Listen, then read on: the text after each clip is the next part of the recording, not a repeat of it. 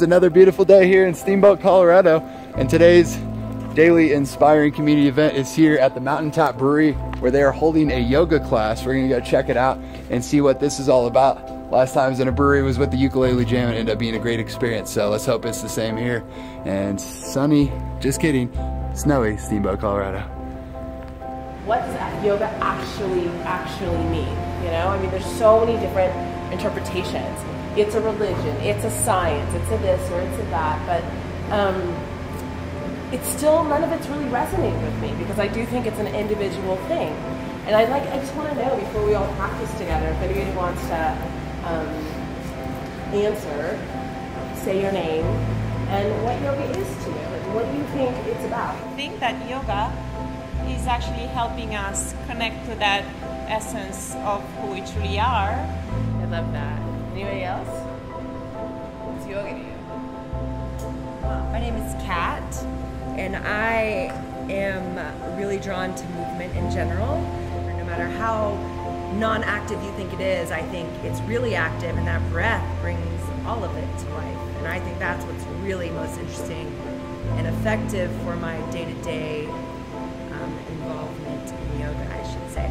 My name is Marie, and yoga to me is just a practice of becoming more present with your body. There are so many things in this world that bring us out of the present moment, so many things that we want, and so many things that we feel or think about or worry about that bring us out of the present moment. Yoga to me helps me kind of get back in my body and be back with my practice, with myself, with the people around me. That's what it is for me. I'm Frost, and as far as what yoga means to me is all about the communities that we are part of. It seems like everywhere I go, there's a different energy or a different rhythm for every place that you are. And I think that's bringing people together to figure out what rhythm they want to get in tune with through the instructor that kind of leads in those movements. And then through that, you gain your mindfulness. It's when you're meditating by yourself, obviously that's about you. But every time I've done yoga, it's been with other people, and for me, that's been about community. Love it. Well, I am Talaya again, and I've also been thinking about this question. Yesterday, it was the first day on the ski mountain, you know, and there's a lot of snow, there's poor visibility, and I'm on my skis, and I'm on whiteout, and I am like, okay, well, yoga, what is yoga right now? Like, if I feel like I understand it when I get on my mat, and I can really get into it, and I can really get into the flow. And I was like, how can I bring that connection right here on my skis? Like, not make it about, like, I'm going into this idea where it's challenging, or it's this, or it's that, and I'm showing it show up, like, it's a challenging turn. And then I'm noticing, oh my gosh, I'm not even breathing. And then I'm noticing, like, I'm just so aware, hyper aware of how, like, freaking scared I am, that's actually what's happening to me. I'm like in real time, and then it hit me like, wow, yoga really is everything.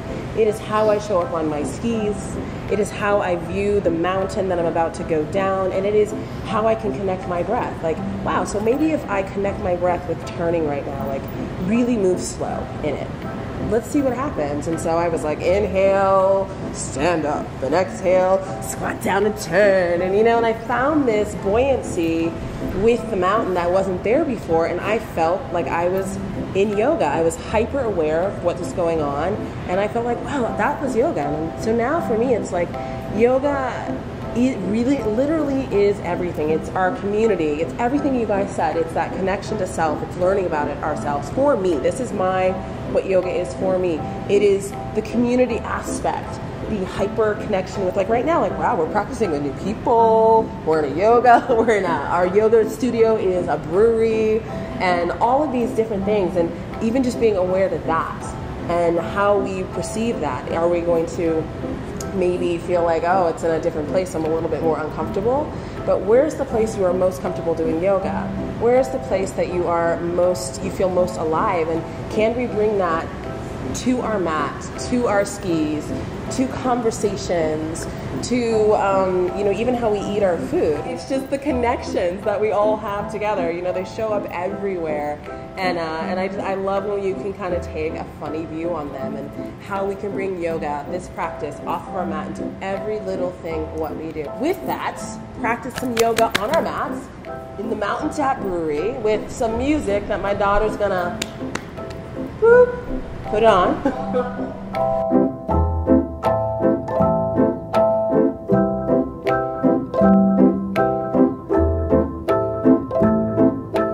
What a great yoga class. Thank you so much for having me. Thanks for coming. That was So like much fun. super spontaneous. Absolutely spontaneous. So why do you throw these events? What's the most inspiring reason that you will do this every week on Sunday? Because I love yoga and I love that. So I worked in a studio for a long time, and what I found is that from teaching these classes, the people that you get here in these classes don't go to the studio. And like I get people doing yoga in their jeans. Really? And for me, yoga. We had me in long pants. Yeah. I mean, I was struggling. It was like. Yoga Then I found I was just is, supposed to breathe and I wouldn't be shaking so much. Yoga's for everyone. It's for absolutely everyone, and it can be done anywhere. And when we keep it to the studio, then you put limitations. You know, I have to be able to pay that fee. I have to be able to pay this to do this. To put it in a place where it's so community. One, it's approachable. Right. People are like, ooh, for guys especially, like, oh, I get to have beer. It was great motivation. I was ready to I can stretch for only so long, and then I as need long some as I beer. get my beer. But all of a sudden, and then the other aspect that I love about it is the social aspect. 100%. You go to a yoga class, you leave, and you're rushing out to be somewhere. You have to put on your clothes, you go out, and then all of a sudden you've got to go to your job or whatever, and you're open. You've just tapped into something, you are open, and then there's no one to talk to. You just go. But what I found is walking around and after a yoga class in a brewery where all of a sudden it's social, you're having a beer, people are in this state of kind of like the runner's high, you know, and they start to build this community. They start to talk to people. They start to realize that they're just like, you're just like me, I'm just like you. And the conversations, it's not how's the weather. People drop into these really amazing, deep conversations. And so I walk around with a grin on my face, like, yoga's medicine. And when we can provide these atmospheres and these occasions for people to come together, get together, do some down dog, stick their butts in the air, and then drink some beer. It's kind of sounds kind of cheesy and it's super simple, but people connect. And for me, yoga is about connection. It's about building community. It's about showing that we are actually all the same. And that doesn't just happen in a yoga room. It happens in the grocery store. It happens in the bar. It happens everywhere you go. And so when you can start bringing yoga into these places where we go every day, it makes it normal. And we can all do it, and then all of a sudden we're all, I don't know, more open, and we share things we don't normally share with people. And you know what makes you different than every other yoga teacher I've ever been with? Is that basically when you start your class, you're inviting other people to actually talk. Whereas every other yoga class is like, shh, don't talk, don't talk. But you want people to open up and like say, what does yoga mean to you? Yeah. Why are you here? And then give them permission after the class. It's so funny, permission. It's like such an interesting thing. You can have permission to talk to other people. They do that in church too. They're like, hey, stay after and meet the congregation. Talk to someone you don't know. They give you permission. And so many people I feel like need permission to go and meet people. You don't need permission, just go and talk to somebody. When you come to a yoga class, you reinforce that permission. It's like go and have a good time and go meet somebody new. And build your community and keep building your community and keep building your community. And that's really all that I want to do. This is the life that I live. I choose it. I wake up in it every day. And so I'm going to be a proponent and a spokesperson almost to keep building this, to keep bringing it to places where people wouldn't normally take it. You know, because I want it. I want to drink beer and do yoga. I want that too. And that's why I'm here. And I'm so honored to have met you. This has been awesome. Thank you so much for sharing. Thanks for coming. I feel the same way. I just learned so much. I really. Okay. Yes. Another great Agile party. You can throw one in your community too. All you got to do is just do it. Just do it.